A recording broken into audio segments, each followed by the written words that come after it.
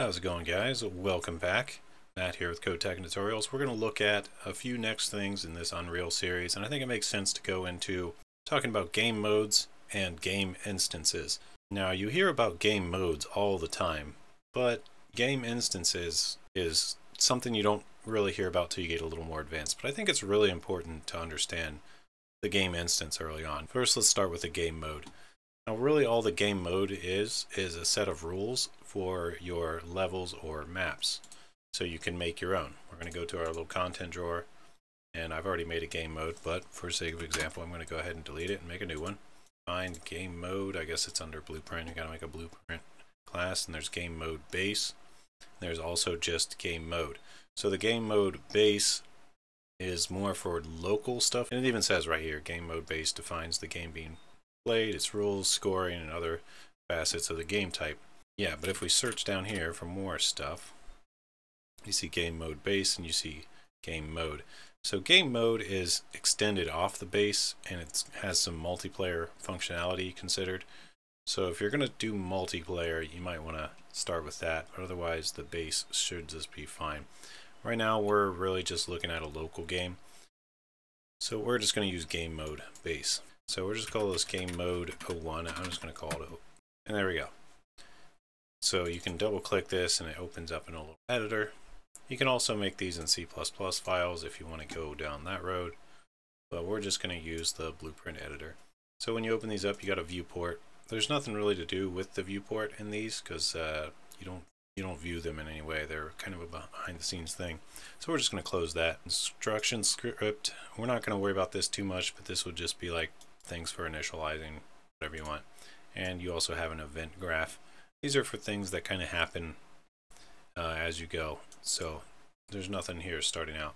The main thing you want to look at is over here where you have an event graph, you have functions, and you have variables. So you're probably going to end up making some variables. You're probably going to end up making some functions. But we're just going to actually leave this blank for now.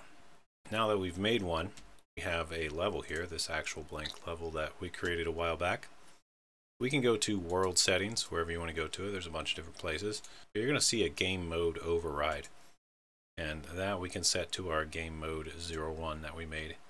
And it's going to have some stuff about the game mode, and it's all default right now. Like it's got default pawn, HUD, player controller, state base. So we're going to need to get used to a lot of these. The HUD generally is what you think it is. Obviously you can, well, I guess it's not obvious right now, but you can create HUDs from other objects and have them pop up in your screen. But the game mode can also control your HUD, which is handy and kind of makes sense intuitively. And same with the player controller. You probably want to set up some default controls for your player or whatever your level's intended to do. So you really need a bit of a plan and think about what you want to do with your level before you start building these out. But this is how you set it up. So you're also going to need to make your own custom player controller. So you can do the same thing and make a blueprint. Look for player controller. There it is. There's one right there. We're just going to use that. And we'll just call this player controller 01. Usually people put like BP or something in the name. I don't prefer to do that just because like you can see the type. You can see it's a blueprint class. I just find it unnecessary. But you do what you want with your naming convention. It really doesn't matter that much. You just need to be consistent with your project so that if you're sharing it or working with other people, they can figure it out. So once you've made one of those, you can actually set it up here. And you can do the same with all of these. And there are some nuances to it that we're really not going to get into too much. But the main thing you need to know is that when you open these up, they all have the option to set up events, functions, and variables.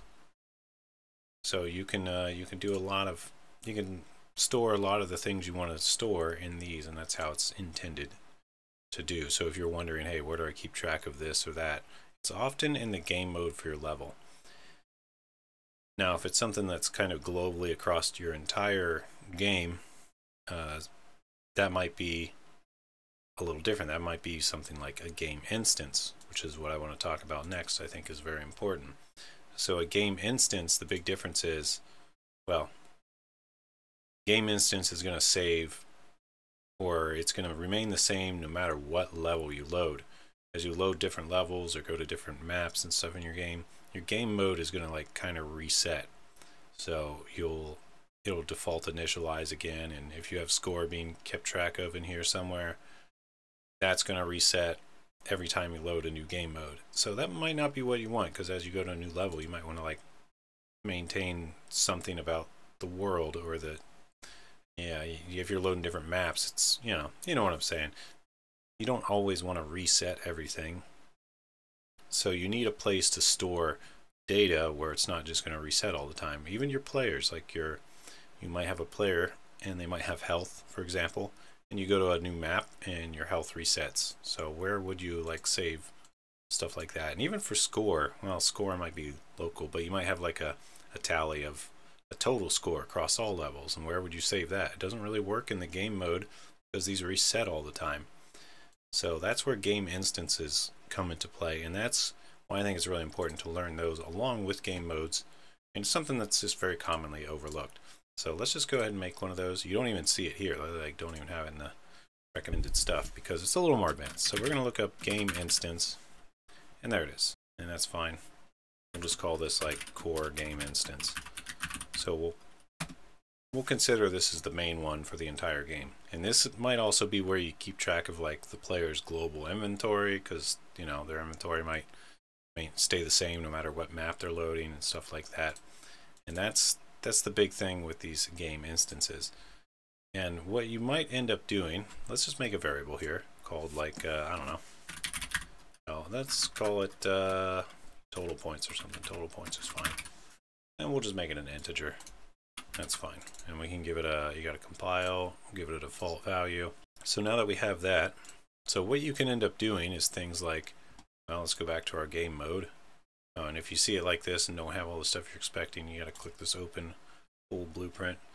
You can say on begin, get game instance. I guess you don't have to do it off one of these tabs. You can just do it somewhere, get game instance. And then you have to cast it to the one to make sure you have the right one. Cast to game instance, core game instance. There's the one we made. So you can get your game instance. However, you do have to tell your main game which game instance is the one for your game, because it has a default one that's just blank. So where you do that, let's just dock this up here, is actually in your settings and project settings. This is really important. And just search for game instance here. It'll make it easy. And here you have it. You have a game instance class. There's only one. You see it's got a default. We're going to change it to core game instance. So now when this game launches, that's the one it's going to try to use, which means you get what you want. You get whatever variables and stuff you've set up for your game. And as you load different levels, these all stay the same. So this is just kind of like a global, you could call it like a global variable if you're thinking of code, where it just stays the same across the entire runtime, stays accessible rather. It's something like that. But now this should work. This would fail if we didn't set it. So if you try to do this and this like crashes or something when trying to cast to, it'll just, you know, if it does a cast failed, then that means you probably haven't set it in your project settings. So now this should work. But now since we have core game instance, we can get whatever we want. We can get that integer total points. And this will come in handy for all kinds of things. You can put whatever variables you want in here. You can put functions. You can call functions from this and stuff too. And yeah, you can do all sorts of really cool things with it. But what this means now is you could say whenever your game mode loads, you can just, you know, get your game instance and pull variables. That way it can, anytime you load a new level, you can pull some data that you want to like stay the same and not reset every time necessarily. So you might not be saving too much in too many variables in your game mode. It really just depends on what you're doing. You might end up saving them in your game instance instead. That way when you load a new level, you can pull them back up. And now you could obviously do that from the blueprint function library too if you want to expand that. But those are just some cool options to kind of teach you how to get rolling and how to like handle some data. Let's just say as a final thing though, you can also save. You can you know, you can set. So you can say like set total points. So you can update stuff from these anywhere too. It's very important to understand these game instances once you're learning these game modes. And let me know if you have any questions down below. These episodes can be a little tricky to get right. It's kind of why it took so long. You'd be surprised how many times I reshoot these sometimes and then just rewrite them and stuff like that to try to make them as good as they can be and as clear as they can be. So I could really use your support and all that good stuff. So leave a like, maybe subscribe. Let me know if there's anything confusing or if you want to see some specific thing next. And also at some point I probably do actually have to make something happen on here. But I think that's less important than understanding the overall main concepts of how to like make everything tie together. So we'll just take it one step at a time, and we'll take as many episodes as we need. All right, hope you guys are doing well. Peace out. See you in the next one.